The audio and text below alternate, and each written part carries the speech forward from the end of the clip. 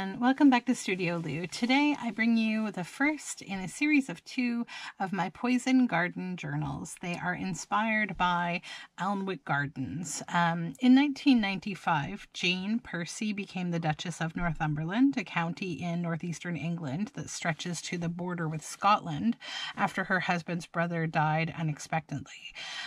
With the title came the Alnwick Castle, the traditional seat of the Duke of Northumberland. It also served as a setting for Hogwarts in the first 2 Harry Potter films.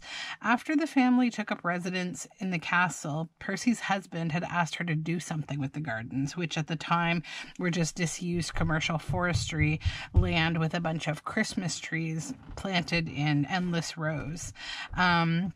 She kind of laughed about it and thought, oh, this will be something that will keep her quiet. You know, this is how she was thinking, her husband was thinking. But then she really took it on as a project. And in 1996, she hired Jacques Wirtz. He's a landscape architect who worked at in Paris. He's worked in the gardens of the French president's residency to help her reimagine Alnwick Garden.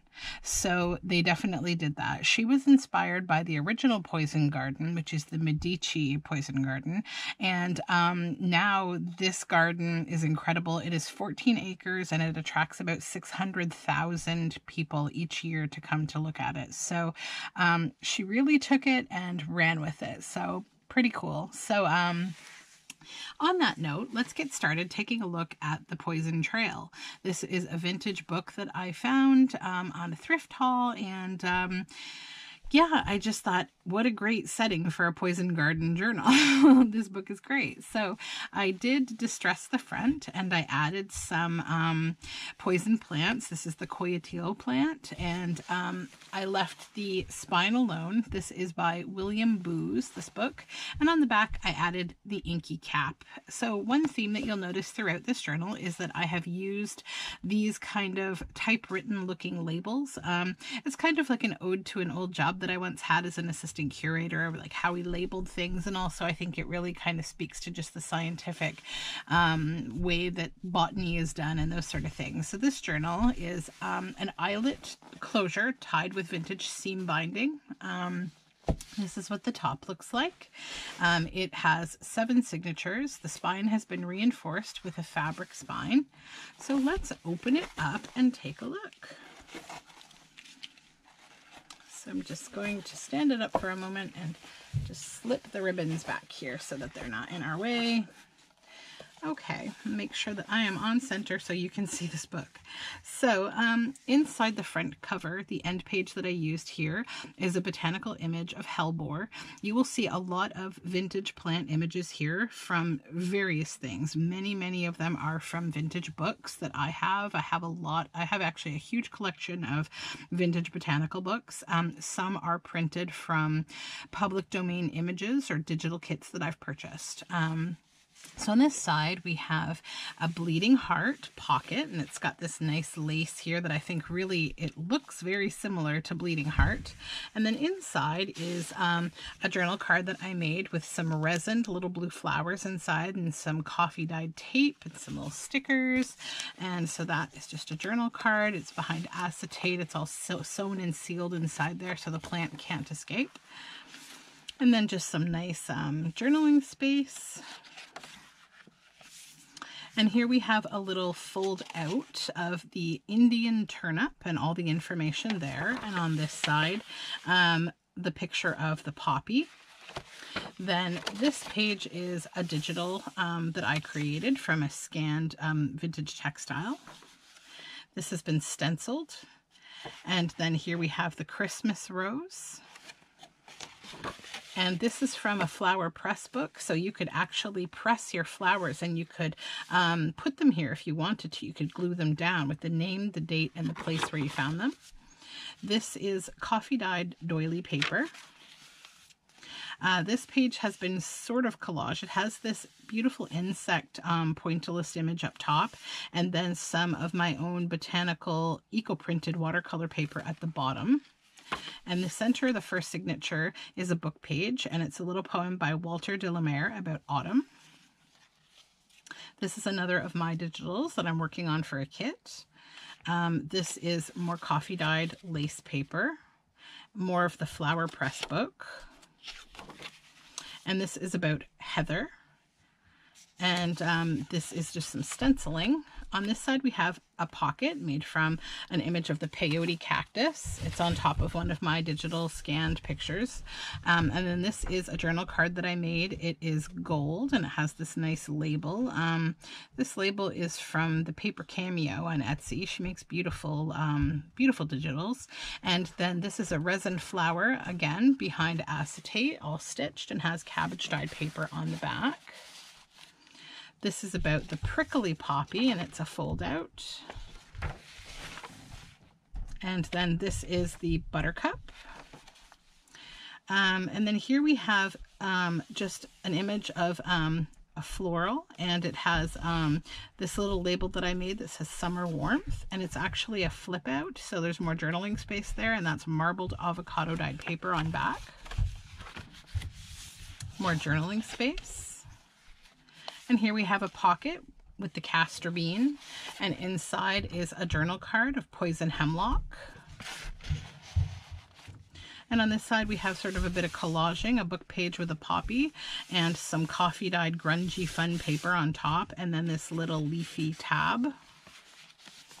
And then some more collaging over on this side. This is actually some lab record keeping paper.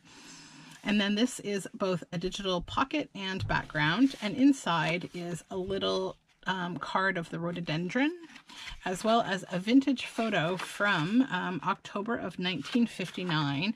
And this is of some plants that are sitting in a window, cactuses and other plants. And that's an original piece of ephemera. And then this is some stenciling. This is some indigo dyed paper. On this side we have an upper tuck pocket made from a mushroom card, the brown centered hebeloma, or Hebeloma mesophaeum. And then inside is this beautiful pansy on a black background. This has avocado dyed paper on the back. And then some coffee dyed paper and some botanical, more journaling space. This is cabbage dyed log paper. And then just some coffee dyed paper. This is the blueprint of a boat. And then this is a pocket made from an image of the henbane. And it is on vintage avocado dyed large print encyclopedia. And it has a card of Lily of the Valley inside. This is avocado dyed paper. This is a hyacinth journal card that's just been paper clipped on, and it has marbled avocado dyed paper on back. Lots of plant dyeing going on in these journals because I thought it kind of was fitting. And then this is a journal card that's been made from a Grey's Anatomy image of the liver. I thought it was kind of fitting because that's what gets affected sort of most urgently by poisons. And then this is a specimen card that I made with some resin flowers, and it says, "Been there for a long time." And I thought it was kind of a nice, like, an interesting verse to kind of go along with the idea of plants as poisons, because they've always been there and it's our job to be careful with them, right? So this is more coffee dyed blueprint logbook with some nice fabric that has been sealed down, and this little silk flower with some yarn in the center is just on a bulb pin on the side there, just a little point of interest. And then some nice rose stickers on some coffee dyed paper and botanical page. And some journaling space, that's indigo dyed, some stenciling of plants. And then another of my digital pocket background, and then this has a little card of the poison sumac inside. And some collage with some ribbon down here. Coffee dyed paper and large format encyclopedia, and it's got some like pin clover, like it's got some plant related things here. So, and then some brown paper. This is my own eco printing, more eco dyed paper. Then this is a botanical page. And here we have a belly band made from some nice green and gold scrapbook paper down on that same botanical page. And this is a card of poison ivy. Oops. There we go. And then this is more of the coffee dyed doily paper. And it has this little piece of batik fabric at the bottom, little bottom tab. And then another of my digitals of a pocket and background. And then this journal card inside that's been made from the cover. So it's kind of shiny and fun. It's from the cover of a vintage botanical book. And then this is avocado dyed paper on back. So it's a nice large tag with fabric on top. And then some ivy stenciled there. And some of my coffee dyed paper. And then this is a double spread of a biology made simple book. So it's about the flowering plant. It talks about evergreens. It talks about Amanita, the death angel mushroom, and how it's poisonous. It talks about bread mold, Indian pipe, molds and mildews, all sorts of cool stuff. And it basically tucks up and then flips in because I wanted to include this whole page. I've reinforced it with washi tape, so it's a very good, strong vintage page. And then it gives you like some cool vocabularies about like different plant conditions and how plants are used as medicine.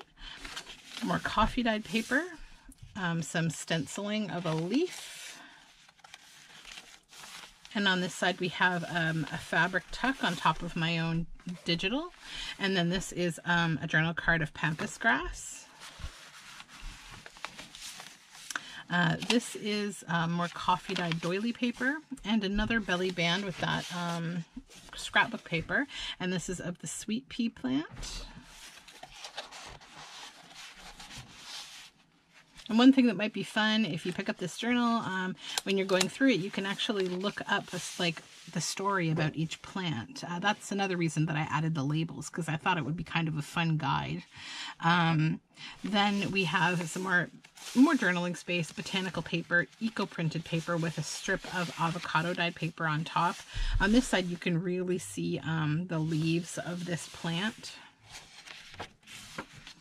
More journaling space, just some nice scrapbook kind of style papers. This one's a handmade paper. And this is another page of the Flower Press book. This is about parsleys, some of which are poison. This is a little pocket from a Jimson weed image on my own digital. And then I made this tag out of my digital as well, and it's information about goom, another plant. And then some more stenciling. This is watercolor paper that's been splashed with a bit of blue. And coffee dyed paper. This is a book page, and it's this really nice kind of picture of like a bunch of different plants. There's a dandelion up front, the moon is in the back, there's hills and valleys, and this little mice here and this little mouse nest. It's very sweet. And I left the words on because it's just a beautiful, it's a beautiful little story. This lady, whom all mortals call the moon, danced a merry dance in the pathless sky, for she had fallen in love, and the object of her devotion was the sun. So I will let you read the rest of that on your own if you pick up this journal. This is indigo dyed paper. This is some nice botanical lined list paper. And it's on front and back, and this flips out. It's the center of the journal, and it's about the witch's garden and has a beautiful picture. This is more indigo dyed paper and another flip out with this lovely bunny from the same book and all these beautiful plants. And again, I have left the writing here. And it has this nice little poem here. I am the beginning of eternity, followed by half a circle, close on by half a square. Through my fourth, my fifth is seen, to be the first in every pair. My sixth begins my seventh, the end of time and space. Now put my parts together to see what's taken place. So it's like a little riddle poem. And then we have a fabric tab at the top of a coffee dyed paper. And that is watercolor paper. More stenciling.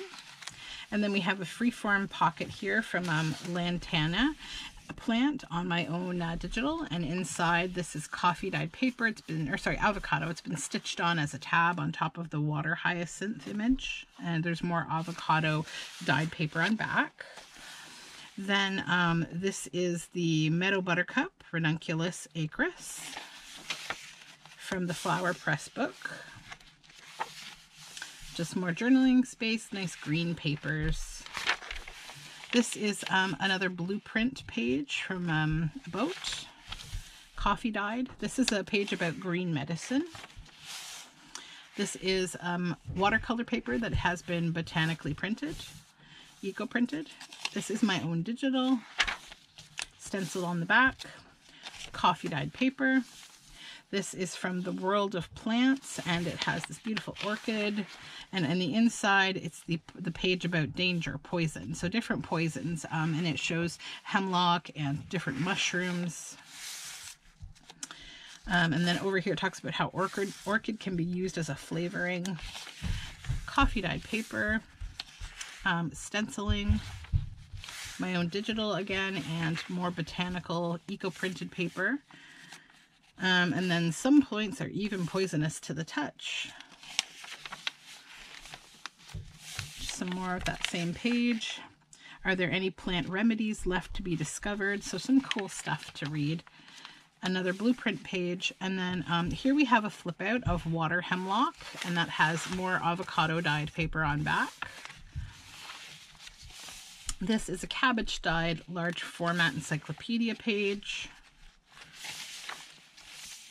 This is an image of a bunch of different shapes of leaves and their names. This is a lovely page of eco-printed paper. I love how the edge of it turned out. It's amazing. It's watercolor paper. And then this is a belly band made from an image of delphinium with this nice blue floral lace at top and bottom. And then inside there is a poem here by W.H. Auden for Nicholas Nabokov, and it's called Woods. And it's an old piece of paper from an old book. So I'm just going to pop it right in here. I won't read it to you because it's quite long. And more journaling space, coffee dyed doily paper. This is just clipped on. This is a double-sided information page about the trichometales mushrooms, different kinds of poisonous mushrooms. And this is just on a nice heavyweight paper. And then here we have, this is from a vintage book, Where Plants Came From in Southern Africa, Europe and the Mediterranean coasts. And it just lists the different kind of plants on the map. And then this is just some watercolor paint. More journaling space with coffee dyed doily paper. This pocket is made from an image of the Christmas rose, and inside a journal card about the betel nut. And that is on eco-dyed paper. More of those outline images of leaf shapes. And on the back we have this little sticker about oil tansy and this beautiful flower and arsenic poison label on some cabbage dyed paper. And then we have some green pearly paper here. This is from a book, and it is the first chapter sort of heading, and it tips out like this. Part 1, The Elm in the Landscape of the Mind. And this book was called like An Ode to the Elm.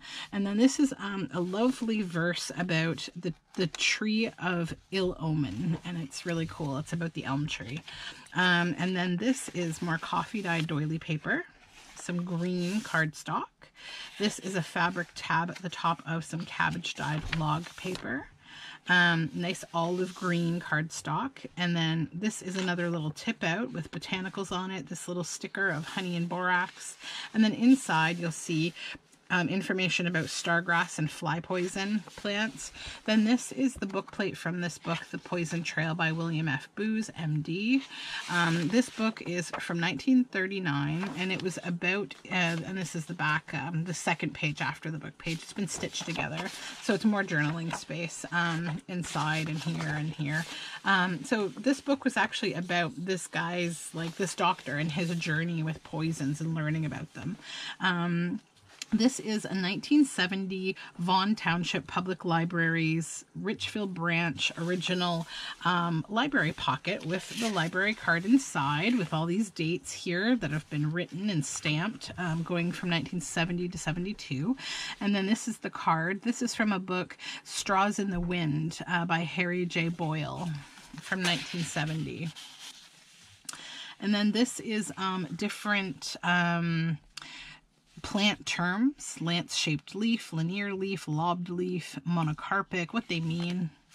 And then on the back, we have a poison strychnine label and more of those. This is a tip out and more of those definitions.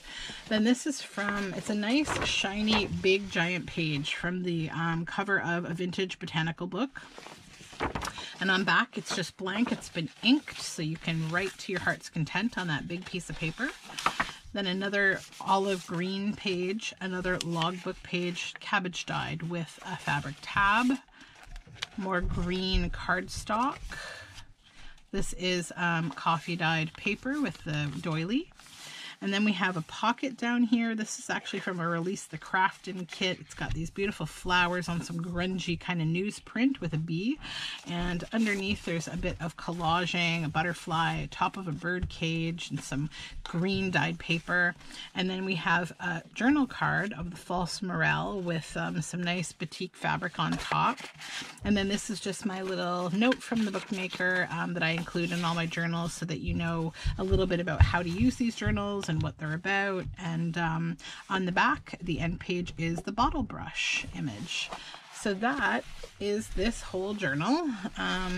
So I hope you enjoyed this little flip through of this journal. It will be going up on my Etsy. I'm hoping by the end of this weekend. I have a few new journals to post, so that one will be going up, and stay tuned for the next video because it will be the second Poison Garden journal, and yeah, I will be talking about it as well. So thank you so much for joining me. All of my information, my social media, including my shop, are down below in the description box, and I hope you have a really wonderful day.